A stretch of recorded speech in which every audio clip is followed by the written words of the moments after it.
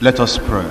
Our God and our Father, we come before you tonight. We praise your name because of what you've done for us, individually and collectively as a church. We pray that as we see the closing chapter, which we've been studying for a long time, concerning Stephen, we pray that you will make us to see the grace and the truth and the influence and the impact, the anointing of the Holy Spirit upon this man again, so that we ourselves will be able to have more of your power and presence in our lives at all times, in Jesus' name. Amen. In Jesus' name we pray. We have spent quite some time studying the life and the ministry of Stephen, and we have spent quite a long time looking at the grace and the gifts of God in the life of this wonderful man. And as we have got a glimpse of what the power of God has done in his life, we cannot but just look up to God and say, what you have done in the life of this individual, do within us as well. And today we come to the end of chapter 7, which apparently is also the end of the life of Stephen. And he started his life, the time we've known him in the scriptures, in such a glorious way. And the end was glorious as well. And we have seen how God, in his power, by his presence, can be with his own children. And it could be our best for him in all situations. As we come to the close of Stephen's earthly life and ministry, I want you to see some contrasts in the chapter that we read now, the end of the chapter. We'll just quickly go through the end of the chapter because there is so much in this end of the chapter. And perhaps many preachers do not think of the much we have in the few verses that end up the life of this man and the chapter before us. I want you to see some contrasts there. The contrast between a spirit-filled man and a Satan-inspired mob. The contrast between the righteous and the religious. The contrast between a far-sighted visionary saint of God and a short-sighted vicious sinner. The contrast between love and hate. You see that in the closing part of this chapter. And many casual readers, they see Stephen as a victim as the chapter closes and his life ends. But no, you don't see Stephen as a victim, he is a victor. And he was even more than a conqueror. I want to remind you that the members of the Sanhedrin or the council had called him for questioning. They had accused him of 4 things. Number 1, blasphemy against God. Number 2, blasphemy against Moses. Number 3, blasphemy against the law. And number 4, blasphemy against the temple. These, I told you before, are great issues. They were great issues in the lives, in the policy, the religion of the children of Israel at the time. And they leveled this 4-count charge against him, against God, Moses, the law, and the temple. And they wanted him as an accused, as a criminal, as a lawbreaker, as a blasphemer to come before them and give them answers to the questions they were asking. And it's fantastic. It's just marvelous how this man stood before them without any fear of the consequence of the actions they were taking, without any fear as to what their response will be. And very systematically, line upon line, precept upon precept, he went through the scriptures and he told them his faith, his confidence in God. And at the end of the whole thing, he showed them that he was a firm believer in God. He was a believer, not a blasphemer. And concerning Moses, he told them that he had received the ministry that God gave to Moses with a good spirit. That God chose Moses for a ministry, for a time, for a dispensation, for a period of time. And at that time, it was a necessary thing that Moses came to do. He told them that concerning the law had been given. And the law had a time, a period, a dispensation. And for what the law was supposed to do, it was all right at the time it was given. And for the purpose it was given. Concerning the temple, he told them he believed in the temple. Only that they could not restrict the Almighty inside the confines of a small temple. Now, do you know that by the time he finished, he had told them that he was not the person they should accuse. If they wanted to find anybody that did not have faith in God, confidence in God, they were the people. If they wanted to find anybody that rejected Moses and rejected the greatest prophecy that came from the mouth of Moses concerning the Messiah, they were the people. And concerning the law, he told them the children of Israel had never obeyed the laws of God. And concerning the temple, he told them they were just misusing the temple. As they must remember that there was even a time Jesus made a scourge and he drove them out because they were making his father's house a den of thieves and robbers.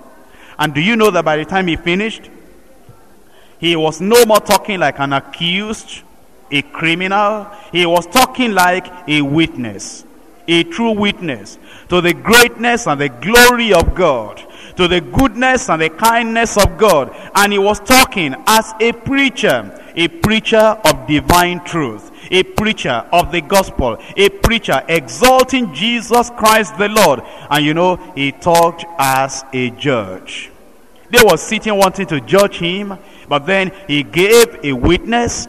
The false witnesses were rising up, but he rose up and he was a true ambassador, a true witness. And the people who were making themselves to be the proclaimers of the truth in the nation, they were sitting down and they listened to this man as he was preaching and proclaiming the gospel of the Lord Jesus Christ, going from one part of scripture to the other. And as these people were sitting down to judge Stephen, Stephen just stood firm and he became a judge to them. He addressed them as a witness, as a preacher, as a judge.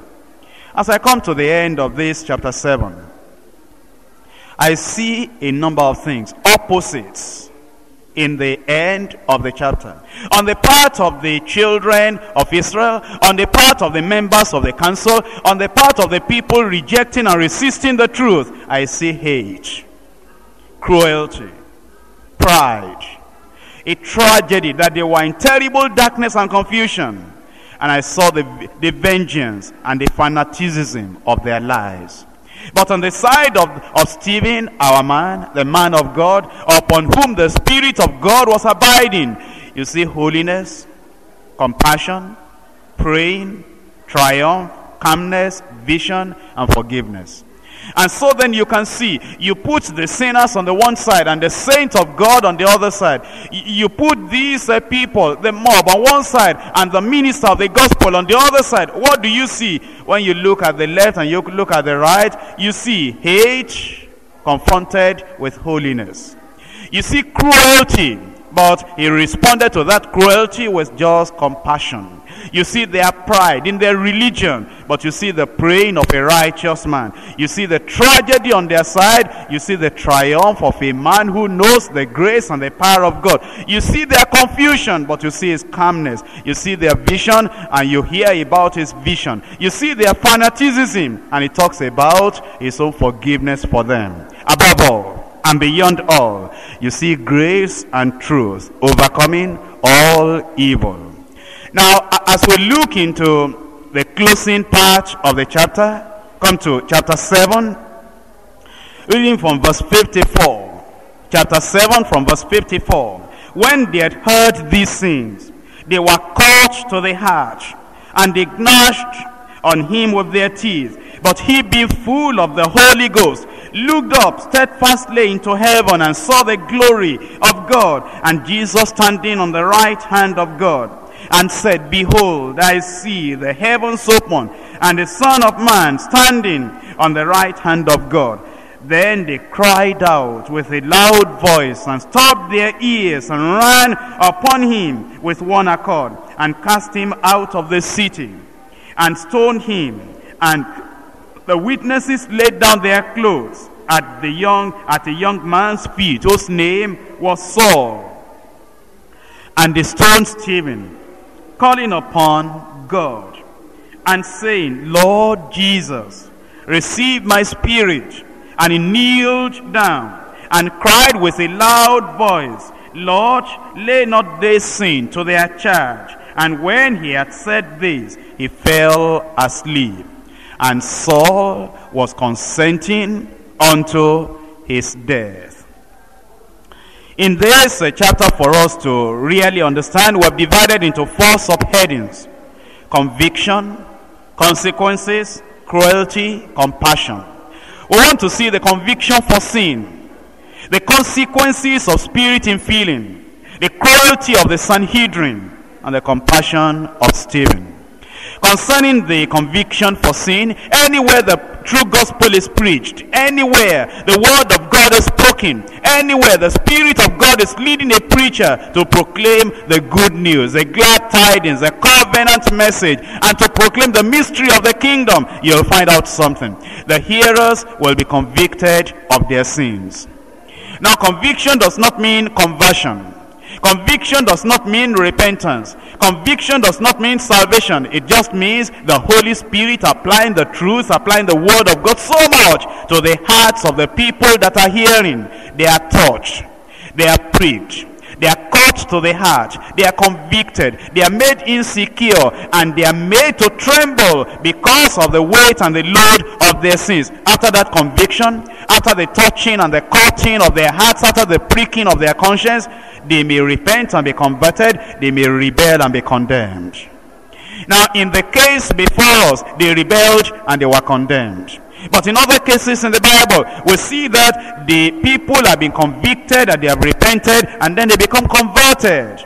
Now, you must understand that in the preaching of the gospel, the purpose of the preacher is not just to present an interesting message, a light message, a lively message, a message that makes people to just be at ease. No. You see, the message of a spirit-filled man of God is supposed to bring conviction for sin on the hearts of the people that are living in sin. In John chapter 16, we're told of the ministry and the office of the Holy Ghost in the life of a preacher, in the life of a man of God. Pay attention. John chapter 16 verse 7. Nevertheless, I tell you the truth. It is expedient, profitable, necessary for you that I go away. For if I go not away, the Comforter will not come unto you. But if I depart, I will send him, the Comforter, unto you. Please, my brother, my sister, look up here. Jesus was talking about the Comforter, coming to the apostles, the preachers, the men of God, the women of God. Now, the question is, when the Comforter comes into a man of God, and that man of God is preaching the gospel in the power, in the anointing, under the influence of the Comforter, listen to me, does that mean that the Holy Ghost will be comforting the sinners in their sins? You know, that is what some people feel. That is what some people think. That when you really have the Comforter living in you, abiding in you, and you are preaching the gospel, you are comforting the sinners, you are comforting everybody, every time, under all conditions, in all places, at all times. You know, it's not like that. It's not like that. Because we are told in verse 8, and when he, the Comforter, is come, he will reprove the world of sin, and of righteousness, and of judgment. Of sin, because they believe not on me. Of righteousness, because I go to my Father, and you see me no more. Of judgment, because the prince of this world is judged. So then, when the Holy Ghost is living, abiding, inside a man, inside a woman, and that man or that woman is given the privilege and the opportunity of declaring, thus says the Lord, the word of God, conviction will come upon sinners. Now, look up here. I'm so surprised. There are so many preachers, Pentecostal preachers, and charismatic preachers. What they think about the infilling of the Holy Ghost, they feel that when the Holy Ghost is upon you, every time you're speaking in tongues. When they should be preaching the word of God, they come before the congregation, and instead of explaining the word of God, interpreting the word of God, preaching about salvation to the sinners, and preaching about the need to have the Adamic nature cut away from the heart of the believer to live a life that is bringing glory to God. You know what those preachers are doing? They just stay before the congregation and they speak in tongues. But it shouldn't be like that.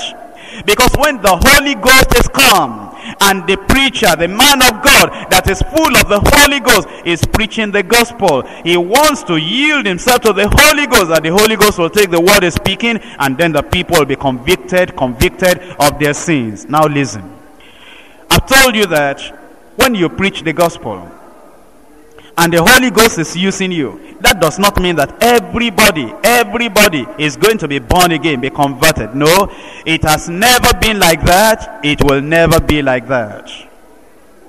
Listen to me. Moses spoke the word. Not everybody accepted. Pharaoh hardened his heart. The magicians resisted him, and many of the Egyptians rejected what he said, but then some people accepted, they believed. Noah preached the word. You know what? Not everybody accepted what he said, even though he was a righteous preacher. You know that Joshua also spoke the word of God. We are not told that everybody received what he said. We read of one Achan that disobeyed the word of the man of God and died a premature death and went into the judgment of God. We find that David also proclaimed the word of God. Not everybody accepted what he said. Isaiah, Jeremiah, Ezekiel, Daniel, and all the people in the Old Testament, they all spoke the word of God. Some repented, some rebelled. And you know John the Baptist, that man that was proclaiming the word of God, making straight the crooked path and telling the people to repent because of the kingdom of God, which is at hand. Some repented, some rebelled. Jesus, the Prince of Preachers. Jesus, the greatest of preachers. Jesus, a teacher, a preacher, come from God, whose ministry of preaching and healing the sick was attended with miraculous signs and wonders. You know what? Some repented, some rebelled. And Peter the apostle, we are told that some people in Acts chapter 2, 3,000 people repented. In Acts chapter 3, connected with chapter 4, we are told that 5,000 people repented. But you know what?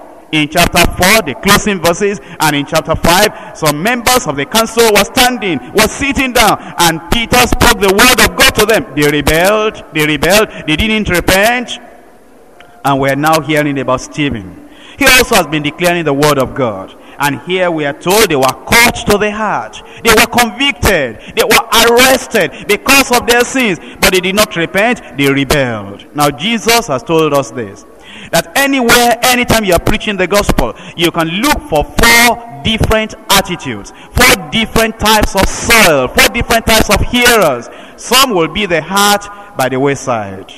They hear, they don't understand. The devil comes, he takes everything away. They are not converted.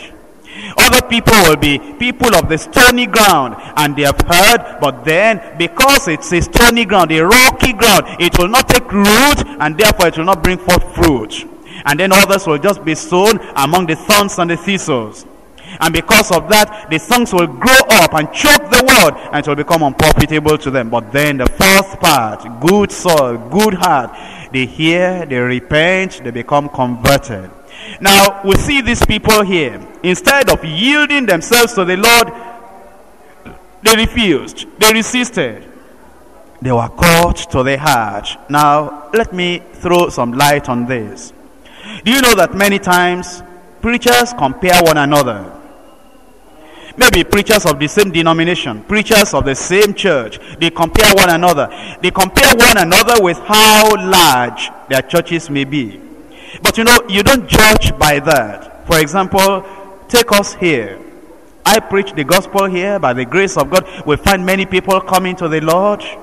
And there are people preaching the same doctrine, preaching the same word of God in some difficult areas. And you have just a small number repenting and coming to the Lord. Doesn't that mean that I have more of the Holy Ghost? Maybe, maybe not. Doesn't that mean that I preach more of the truth? Maybe, maybe not. Doesn't mean that I am more effective? Maybe, maybe not. You see, the response of the people doesn't depend only on who is preaching, what is being preached. It depends on the conditions of their hearts. Conditions of their hearts. Sometimes the audiences too. You see the audience that Peter was preaching to in Acts chapter 2. Don't open, let me just tell you. There were people that came to Jerusalem, and as they came to Jerusalem, they heard the noise of the speaking in tongues. When the believers received the Holy Ghost, they were amazed, they were surprised, and they were astonished, and they came together. They said, "What meaneth this?" They were ignorant, they were in darkness, they were sinners, but they were open-minded. They wanted to know. They needed an explanation. And as Peter rose up and he gave them an explanation, many of them repented and 3,000 were converted. At another time in chapter 3, a lame man had been healed, and they were surprised again. And because they were surprised, they gathered together. They said, "What is all this?" And Peter began to say, "Why are you looking so intently on us?" I say, "By our power, holiness, we have done this." And he told them about Jesus. And in Acts chapter 4 verse 4, we are told of the people that believed, 5,000 men. But now, that's a type of audience. Open-minded, free, normal, regular type of audience. But then the council, they came together in chapter 4, and he said, "We must arrest this situation." You know, they didn't want the truth. They were biased. When you are preaching to a biased congregation, there's difficulty. When you are preaching to a hardened congregation, there is difficulty. Those members of the council, they were hardened, and they were biased. They were prejudiced. They knew the truth, but they hardened themselves against the truth. It is like witnessing to Pharaoh. It is like proclaiming the truth before Nebuchadnezzar. It is like telling the people that knew but deliberately closed their eyes and closed their minds and shut their ears from the truth, and telling them to open their eyes. They said, "Even if you convince me, I will not be converted. I will not allow you to get into me. I've made up my mind. I will never receive what you are telling me." You know, those people are difficult to convert. And that is the condition, that was the condition of the council. And those people, they just said, "What are we going to do to these men?" As to the fact that a notable miracle has been performed, we know it, but we don't want to receive it. What are we going to do to them? And the same thing with Stephen. The members of the council, they made up their minds. They were antagonistic, they were prejudiced, they were biased, they were negative. They didn't want the truth. And at the end of the whole thing, they were caught to the heart, they were convicted, and they rose up and they just bounced upon him and they killed him. Now, if you preach and people are not converted, does that mean that you have no reward? No, my brother, my sister. You be faithful. You do what the Lord wants you to do, and the reward will be waiting for you. Here is Stephen. You see that nobody got converted at this time among the council. They were biased, they were prejudiced, they were hardened. And while he preached, they didn't even wait for him to give altar call. They just got rid of him. But you know what? Jesus stood up wanting to receive him. A gallant preacher, a forceful preacher, a dynamic preacher, a successful preacher. Not because you can count the number of converts, not because there are so many people that filled decision cards, but because he told the truth, the way the Lord wanted him to tell the truth, and he yielded to the Holy Ghost, and there is reward for him in heaven.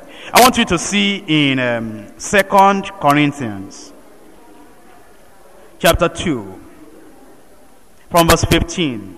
"For we are unto God a sweet savor of Christ in them that are saved and in them that perish." Aren't you surprised that we, the preachers, the ambassadors of Christ, were a sweet savor of Christ? In them that are saved were rewarded. In them that perish were rewarded. You say that is surprising. Let me explain to you. God has sent us to preach the gospel. We preach it. We discharge our duty. We are faithful. We are honest. We are biblical.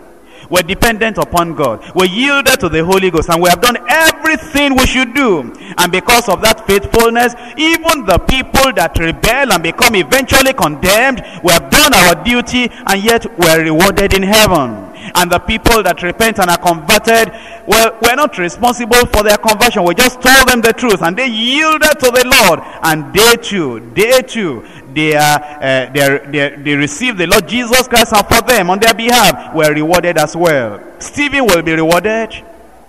Noah was a good preacher, even though only 7, apart from himself, only 7 yielded to the message. You see, it is not because of the number of the people that actually get converted. We do our duty, we do our responsibility, and we just leave the results to God. Now, does that mean then, since we're not the people that convert, since it's the work of God, the work of Christ, and the work of the Holy Ghost, does that mean we preach carelessly? No. You must prepare the message. And you must tell it as the Lord wants you to tell it. You must tell it in the wisdom of God. You must tell it at the right time, in the right place, with the right people, for the right result. Even though you are yielding, you are giving the result to God. Now, listen to me. There are times that people get punished for preaching the gospel. Like you've seen the case of Stephen. Like you've seen the case of the apostles. And now, if they get punished and they have done what the Lord wanted them to do, the time the Lord wanted them to do it, in the way the Lord wanted them to do it, there is a word for them in heaven, whether people get converted or not. But listen to me.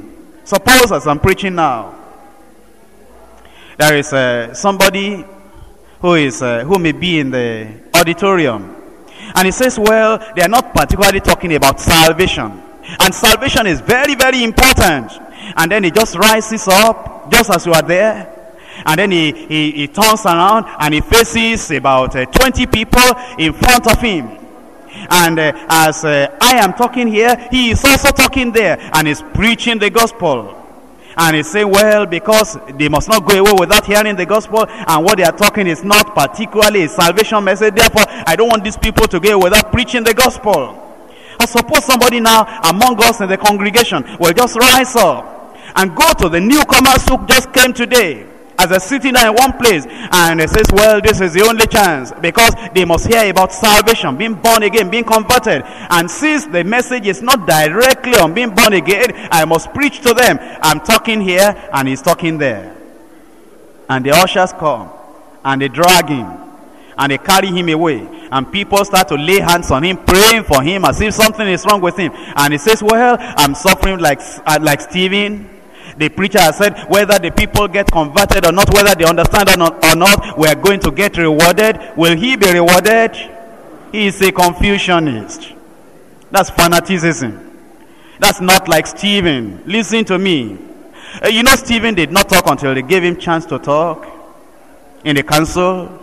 When all those accusers were accusing him, you know, he did not say, here the word of God thus says the Lord, and begin to preach. He kept quiet.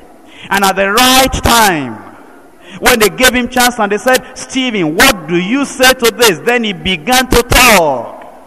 Now you have heard of an edict recently that came out in Lagos State.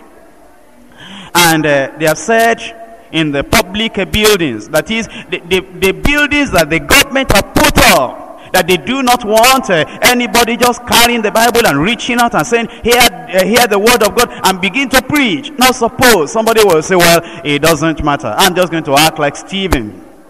And you rise up in those government buildings and you begin to preach the gospel, and then the policeman, they come to arrest you and they lock you up, and eventually they are punishing you. Well, you say, praise the Lord, I'm suffering for righteousness. I heard on Monday, whether they get converted or not, I will be rewarded. Will you be rewarded? No, sir. Listen to me. Stephen did not go to the house of the high priest. And whether the high priest wanted it or not, in his own building, the building that had been given to him by the religious, political people of Israel, and say, here, Jesus Christ is the Savior. Whether you like it or not, I am a preacher. You must listen to me. If he suffered like that, that will not be suffering for righteousness. That will be fanaticism. And you know, they say that in the buses, that they do not want people rising up and preaching any message, whatever, whether it is Christianity or any other message. Now you say, if you say, well, I will not accept that, I must go and do it, and then you are arrested and you suffer. You say, well, I thank God, I just praise the Lord, because my reward is in heaven. There was no bus at the time of Stephen. And you don't have to stay in the bus before you can preach the gospel. They are not telling you not to preach at all. They are saying they want to regulate the preaching of the gospel. Listen to me. When they imprisoned Peter, the angel came to him. You know what the angel said? The angel said, arise and stand and go into the temple and preach the gospel. The angel did not say go to the corner of the street. The angel did not say go to the train or go to the bus. The angel said you go to the temple where everybody recognized that is the place you preach to them, and they will allow that. You go there and preach to them. You see, when we read our Bibles, we're very, very intelligent and we follow the word of God. Well, if they allow it, we do it. If, for example, you invite me to your house at 12 o'clock in the night and you say you want to hear the gospel, I will go to your house, I'll come to your house and preach to you at 12 o'clock in the night. But if you say, I sleep at 10 o'clock, I don't want any preacher coming to bombard me with the gospel, with the preaching at 12 o'clock in my house, I won't do it. That's your right. That's your right. If you invite me, if you give me the opportunity, I'll do it. If you don't, I won't. Now take a person who says, well, I'm a child of God. I'm a preacher. And whatever I do, whether the people get converted or not, I will be rewarded. And then at 12 o'clock, he goes to knock at the house of the manager of a corporation. And they opened the door. They saw this man, Bible in his hand. And they said, from where are you? He said, I'm from Bagada. Man of God. Filled with the Spirit of God. What have you come to do? This is 12 o'clock. I come to pray for you and I come to preach to you. Repent, except you want to perish. If you don't repent right now, you are going to hell. And the man signifies to the wife and say, please help me phone emergency.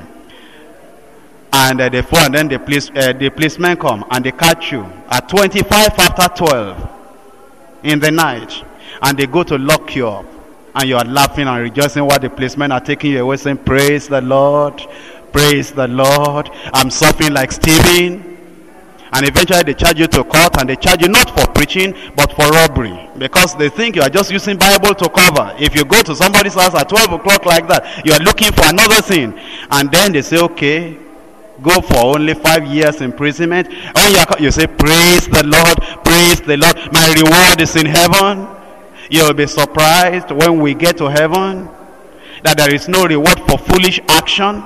There is no reward for fanaticism. There is no reward for doing something which is not at the right time, to the right people, in the right place, in the right way.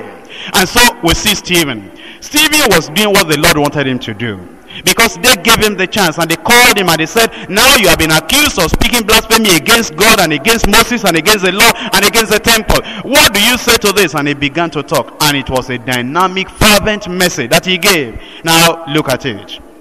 They had been convicted, but they did not yield. They rebelled.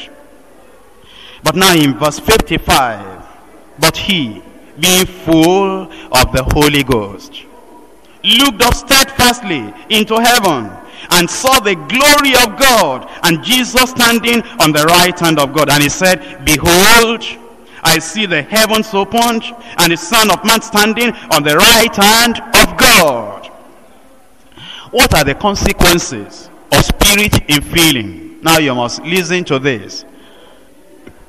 I've read so many books on being filled with the Spirit, baptized with the Holy Ghost, and remaining under the unction, the anointing, the power, the influence of the Holy Ghost. And I find that most of the books written by Pentecostal people, charismatic people, you know the only thing they know about speaking in tongues. And you know we believe in speaking in tongues because it's in the Word of God. It's a wonderful, enriching, refreshing experience. But my brother, my sister, if that is the only thing you know, if that is the only thing you do as a result of being full of the Holy Ghost, you have a small fraction of the consequence, of the evidence. You have a small fraction of the benefit and the profit of being filled with the Spirit. And let me just show you that this man was full of the Holy Ghost. And as he was full of the Holy Ghost, he saw beyond the physical.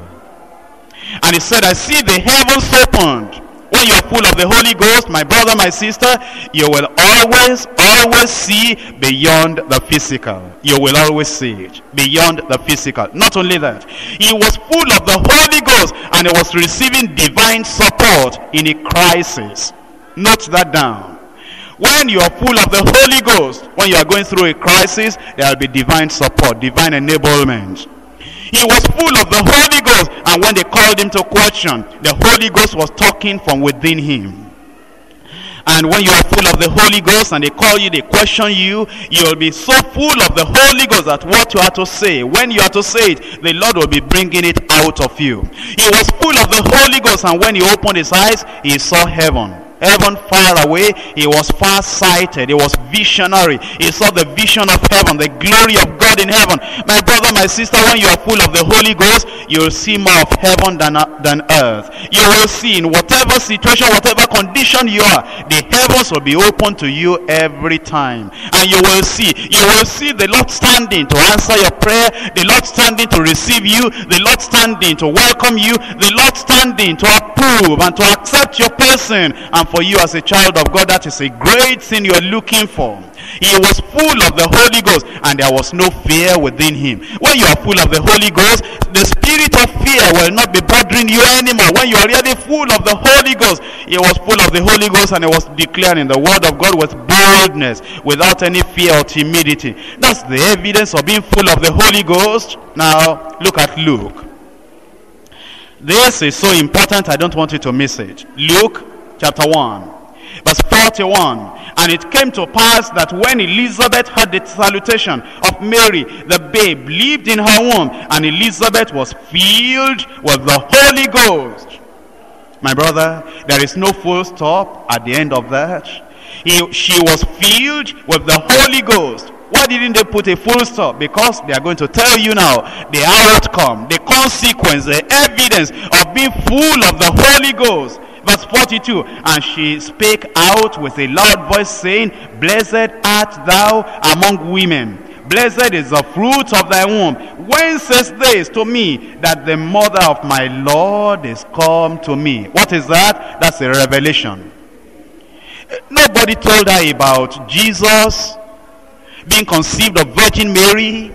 Nobody told her that Mary was already pregnant and Jesus Christ will be born by Mary. No, but she was full of the Holy Ghost. And you know what? When she saw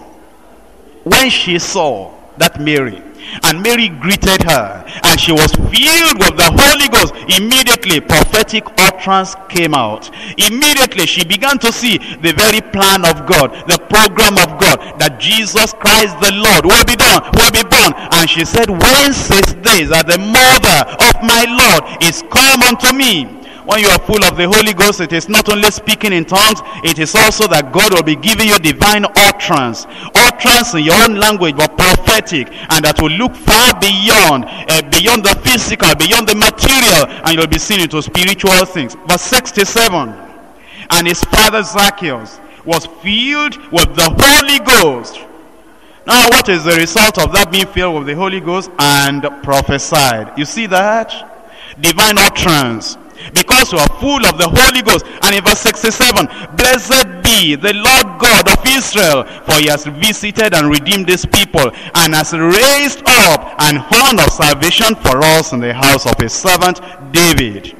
That's the evidence, and that's the consequence of being full of the Holy Ghost. Again, prophetic utterance, divine utterance. In Luke chapter 4, verse 1, and Jesus, being full of the Holy Ghost, returned from Jordan and was led by the Spirit. You see, when you are full of the Holy Ghost, the Lord will be leading you. The Spirit of God will be leading you. You won't have difficulty taking decisions. He'll be guiding you, directing you, controlling your actions. And the things you are doing will be controlled by the Holy Ghost.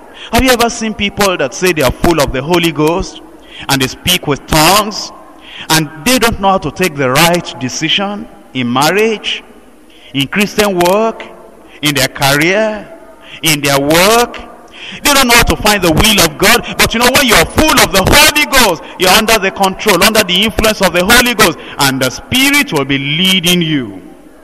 And in verse 14, Luke chapter 4, verse 14, Jesus returned in the power of the Spirit into Galilee. Please listen. Jesus had just been tempted by the devil. All through that time, Jesus was full of the Holy Ghost. Do you know what? When a man that is full of the Holy Ghost is undergoing a trial, a temptation, when a man full of the Holy Ghost is undergoing a harassment or temptation of the devil, after that temptation, after that trial, he is still full of the power of the Spirit. A man that is full of the Holy Ghost, anytime, every time, is in the power of the Holy Ghost. He may not be speaking in tongues all the time, but when he opens his mouth, there will be prophetic utterance. When he opens his mouth, he'll be talking beyond the things that are physical, the things that are material. It appears there is a reservoir within him of the knowledge of the Almighty. And he's talking out in the fullness of the Spirit. Come to John chapter 16. John chapter 16. Howbeit, when he, the Spirit of truth, verse 13, is come, he will guide you into all truth. That's wonderful. You know, I see many people, not here, outside, who say they are full of the Holy Ghost, and they easily get into error. Think about it. False doctrine. But you know, when you are full of the Holy Ghost, he will guide you, not into error, into all truth. And that is one of the evidences of the baptism in the Holy Spirit. One of the consequences, not evidence, one of the consequences of the baptism, the infilling of the Holy Spirit. You know, when you are full of the Holy Ghost, sometimes you go to a bookshop and you pick up a book, you've never read it, you want to consider whether you are going to buy it or not, and there will be an alarm clock inside you, and the alarm is ringing very, very loud as you are touching that book. I'm talking about a man full of the Holy Ghost, because there is deadly error, deadly poison inside that book, and the Holy Ghost is ringing an alarm inside your heart, because the Holy Ghost is guiding you into truth. Or sometimes you are reading a book. The first chapter is terrific, wonderful, very good. The second chapter is very good. The third chapter is very good. And you come to just the last chapter, and it's going to just throw out a little poison. And again, because you are full of the Holy Ghost, you are being led of the Spirit and guided into all truth. And it's going to tell you, well, the first 5 chapters are good, but this last one is just error. You see, that's the ministry and the office of the Holy Ghost for the people who are full of the Holy Spirit. For he shall not speak of himself, but whatsoever he shall hear, that shall he speak. He will show you things to come. He will show you things to come. The gifts of the Spirit come alongside with the fullness of the Holy Spirit. In Acts of the Apostles, chapter 4, verse 8. Then Peter, being filled with the Holy Ghost, said unto them, ye rulers of the people and elders of Israel. And then he went on to talk to them in the fullness of the Holy Spirit. In verse 13, now when they saw the boldness of Peter and John. When you are full of the Holy Spirit, there is boldness in you. You have boldness to stand for the truth, to declare the truth. In verse 31, Acts chapter 4, verse 31. You go into some assemblies, some churches, where they talk about being filled with the Holy Spirit, being full of the Holy Ghost. And you see that the people are always shaking when they pray. And if you are new there and you touch one of them, you say, excuse me, friend, come. Why is that person shaking like that? The person will open his... Don't you believe in the Holy Ghost? He is full of the Holy Ghost. I remember before I was born again, before I was converted. 1962, 1963. Those 2 years I spent looking for the Holy Ghost. Just praying for the Holy Ghost. And in the church I was going that time. You know the story. Let me remind you. Maybe you are forgetting. And we rolled on the ground, we wore our white garment, we burnt our candles, And you know, when I'm in a vehicle, and I'll be very, very quiet, and once in a while I will shake. Once in a while, even when ordinarily in my house, on the street, anywhere, when I feel, well, Holy Ghost, are you still there? Holy Ghost, are you still there? And to make sure he is there, I shake a little. But you know, it is not like that. It is not like that in the Bible. It is not the people that were shaking. It was the building that was shaking. And in Acts chapter 4, verse 31, and when they had prayed, the place was shaking. The apostles were not shaking, the prophets were not shaking, the evangelists, the members, the disciples were not shaking, but the place was shaking where they were assembled together, and they were all filled with the Holy Ghost, and they spake the word of God with what? With boldness. That is the evidence, that is the consequence of being filled, being baptized, being full of the Holy Ghost. So then you understand. Listen to me.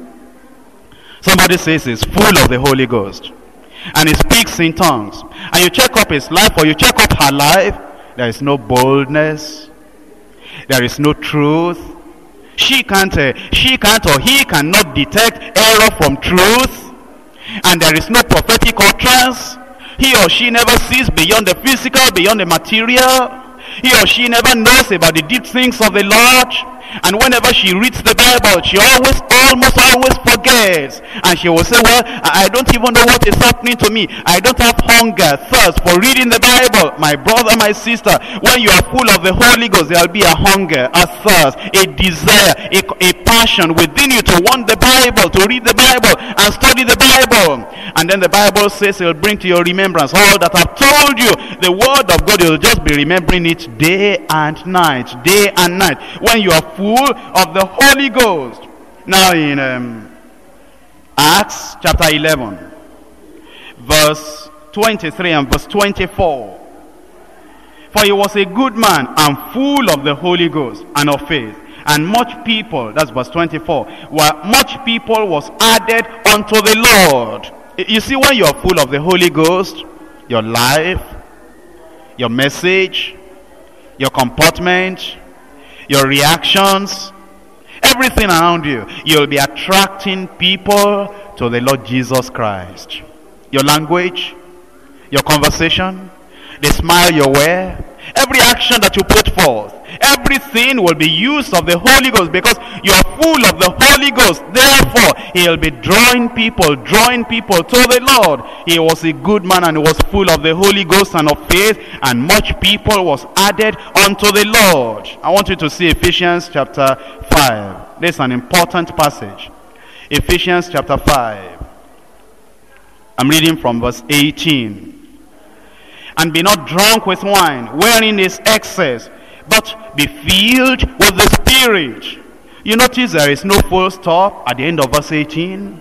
Why? Because now the apostle is going to tell us, if you are full of the Holy Spirit, this will be the consequences. Verse 18, speaking to yourselves in psalms and hymns and spiritual songs, singing and making melody in your heart to the Lord. You know, sometimes what surprises me is that I see people that profess they are full of the Holy Ghost. You know what I discover? I discover before the meetings, they're light, they're frivolous, they jest, they joke, they exaggerate, they lie. And then once they come into the church, these people who are professing or pretending to be full of the Holy Ghost, who have just been joking and jesting and frivolous, who have just been talking foolish things, they come to the church and they are sanctimonious. And they begin to say, hallelujah, praise the Lord. They raise up their hands, they raise up their faces to heaven, and they appear as if they are full of the Holy Ghost. My brother, it's not like that. It's not like that. When you are really full of the Holy Ghost, before you even come into the church, right in your home, right on the street, anywhere, you are speaking to yourselves, not foolish talking, not jesting, not frivolity, but psalms and hymns and spiritual songs and singing and making melody in your heart to the Lord. Now listen to me, listen to me. I have not found yet a spirit-filled believer in the Bible who has graduated from singing spiritual songs. And you find some so-called sisters, some so-called brothers, we come to worship the Lord, and they pretend they are full of the Holy Ghost, and they are full of the Spirit of God. And while we're singing spiritual songs and hymns and choruses, and we're clapping our hands, rejoicing before the Lord, they are so full of the Holy Ghost, they cannot open their mouth to sing. It's not like that. It's not like that. They think if they open their mouths to sing, the Holy Ghost will go away, will fly away, and they will become dry and shallow. I hope you are reading the Bible. And there is no full stop at the end of verse 19. It says in verse 20, still part of the consequence of being full of the Holy Ghost, giving thanks always for all things unto God. I've never found in my Bible a person full of the Holy Ghost, and something happens and he said, oh God, where are you? Oh God, where are you? We are done for, we are crushed, we are defeated. Oh God, have you forgotten us? I don't find people full of the Holy Ghost like that. I find people who are full of the Holy Ghost in every situation, at all times, at all seasons. They are saying, this is the day the Lord has made. We'll be glad and rejoice in it. Those are people full of the Holy Ghost. The people who are full of the Holy Ghost at all times, in all conditions, whatever the situations in their lives, they are saying, the Lord has created us, the Lord has made us, and is protecting us. All things work together for good to them that love the Lord, to those who are called according to his purpose. That's what the people who are full of the Holy Ghost are saying. And then in verse 21, submitting yourselves one to another in the fear of God. Listen to me. Nobody full of the Holy Ghost at that time, when he's full of the Holy Ghost, will be rebellious and stubborn and heady. And you know there are thousands of so-called Christians, Pentecostal Christians, charismatic Christians. They are stubborn, they are heady, they are disobedient, and they profess to speak in tongues, and they profess to be full of the Holy Ghost. I don't find that in my Bible. I find that when you are full of the Holy Ghost, number one, you are speaking to yourself in psalms and in hymns and spiritual songs, and you are making melody in your heart to the Lord. You are giving thanks for all things always unto God and the Father of Jesus Christ in the name of the Lord, and you are submitting yourselves. You are submitting yourselves one to another in the fear of God. You found anybody that is baptized in the Holy Ghost, really baptized and really full of the Holy Ghost, divorcing his wife? I've not found that. I've not found that. But don't you find people who say they are full of the Holy Ghost and the wife cannot submit to the husband? That's not in the Bible. When you are full of the Holy Ghost, that gentle dove, that Spirit of God will make you submissive to your husband, will make the husband submissive to the headship of Christ, will make the members of the church, when you are full of the Holy Ghost, to be submitted to the leaders and the pastors of the church. And the pastor himself, when he's full of the Holy Ghost, you know what? He'll be submissive also to the contributions and the suggestions and the leading of the men of God that are surrounding him. He's not a lone stranger that is stubborn and heady, doing his own thing in his own way, the way he likes it and when he likes it. He's a leader, but then because he's full of the Holy Ghost, he's lovingly submitting to the cooperation and the contribution of the whole member of the church of God, members of the church of God. That's being full of the Holy Ghost. But you know, you find all these people who shake and tremble and speak in tongues and, repeat the same words all the time, pretending that they are full of the Holy Ghost. My brother, my sister, it's not like that. Let's go on. In Acts chapter 7, Stephen was full of the Holy Ghost. And don't you find these evidences in his life? What have I said tonight, which you have not found in the life of Stephen? Haven't you found him looking up into heaven and telling us prophetic utterance? Haven't you found him exalting the Lord Jesus Christ? Haven't you found him speaking in faith? Haven't you found him telling the people about the Lord Jesus Christ being full of the Holy Ghost? Haven't you found him even in this situation in which he was submitting himself in the situation? Haven't you seen him giving thanks for all things always, for everything that was happening? Haven't you found him praying for his enemies? Haven't you found him rejoicing in the Lord because he was full of the Holy Ghost? Have you not found him telling the enemies, behold, I see the Son of Man standing at the right hand of God, because he was full of the Holy Ghost? And my brother, my sister, when we are full of the Holy Ghost, it is not only speaking in tongues. As an initial evidence, you speak in tongues, but your life after that will be having all these consequences of being full of the Holy Ghost. And if all these consequences are not there, the speaking in tongues, listen to me, is worthless. It means nothing. It means nothing. Because in the final analysis, the speaking in tongues and the life and the ministry of the man, of the woman that is full of the Holy Ghost, that speaking in tongues is just a small part. It's just a small fraction. All these other things must be there. Now, in Acts chapter 7, when he said, I see the Son of Man standing at the right hand of God, then they cried out with a loud voice and stopped their ears. They didn't want to hear about the Son of Man, about the Son of God, about Jesus, about heaven. And they were religious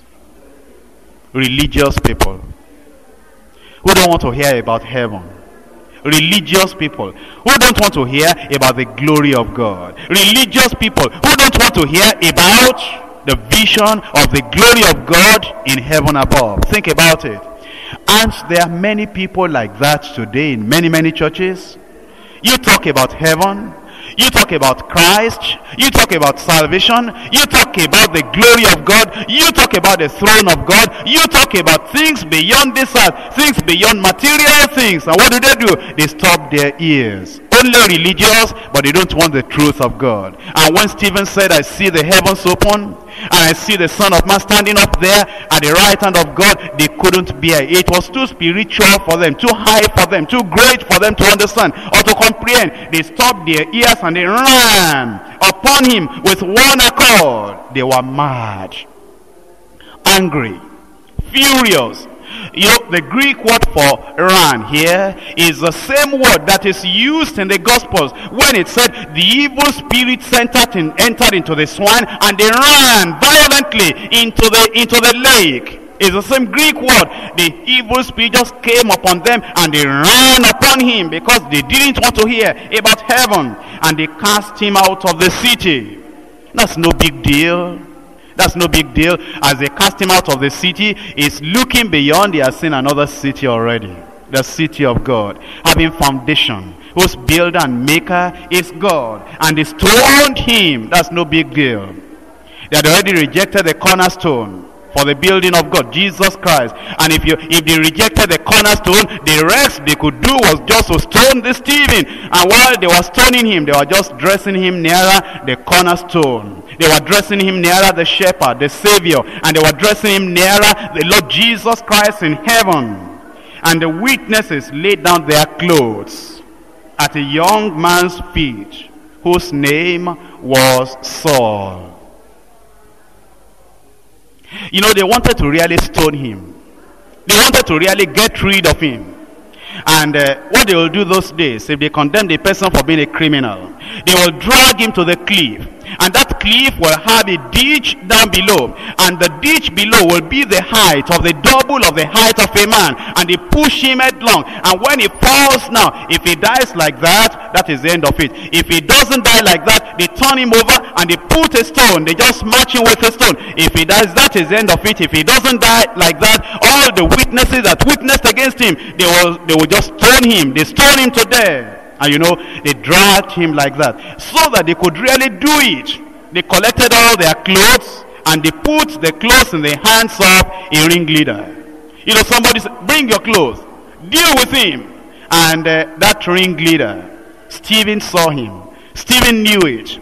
He prayed for every one of them and said, God, don't lay this sin to their charge. Leave them alone. Don't punish them. Just forgive them. You know what God did? This is just chapter 7. Stephen went home. And you ask, does that mean that the ministry of Stephen was ended right there? No, my brother. That prayer he prayed. Chapter 8 comes along, and in chapter 9, that prayer was the thing that arrested Saul of Tarsus.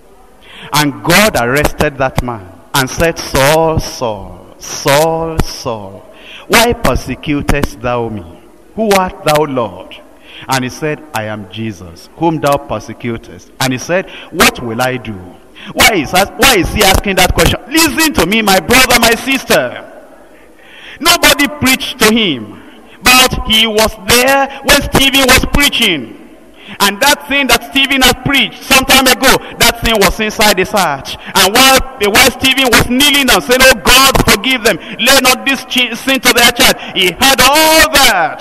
And he would never hear any other preaching. That was the only preaching he had all of his life before that time. And he went to Damascus, and the Lord said, you, Ananias, go to him, because he prayeth already. How does he know how to pray? He had seen Stephen praying. How does he know how to receive the Lord as his Savior?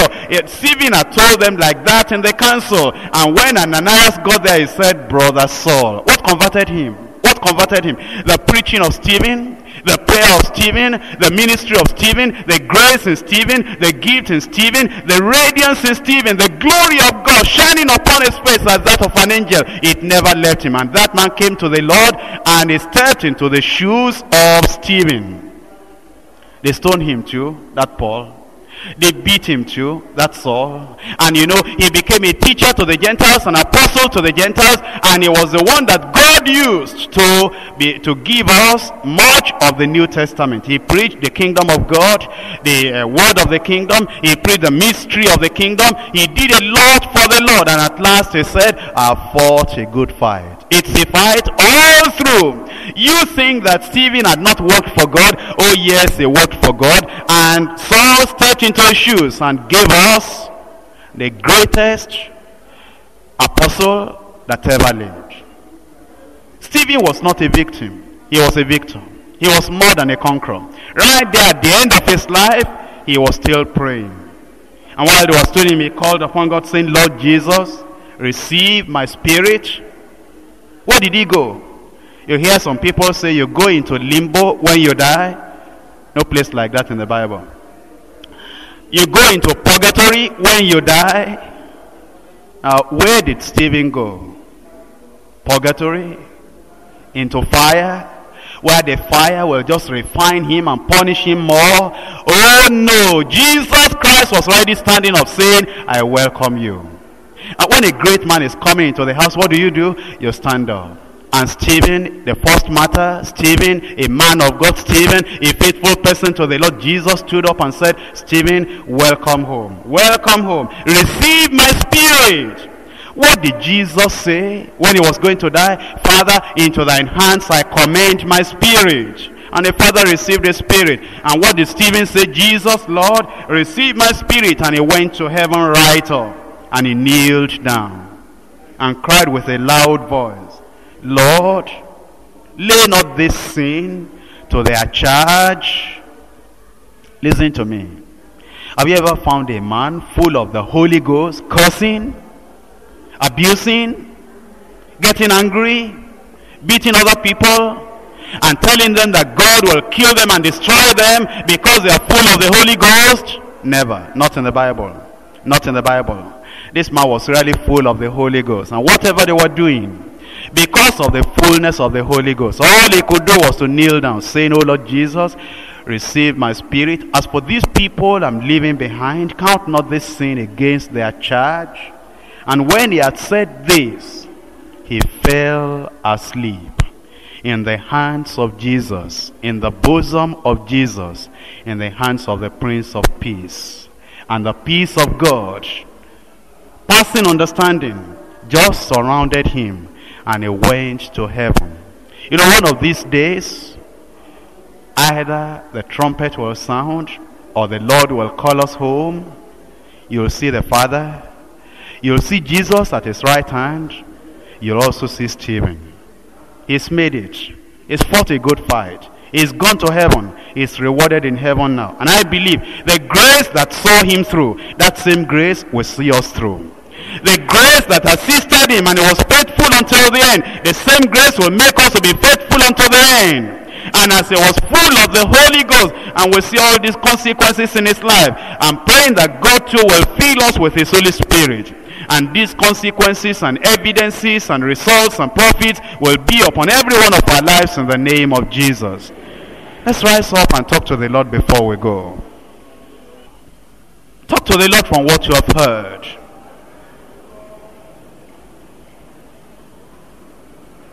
You've seen the Spirit of God in the life of this man of God. Wonderful experiences that he had. Who believe in the Holy Spirit. Who believe it is possible to be baptized and filled and full of the Holy Spirit.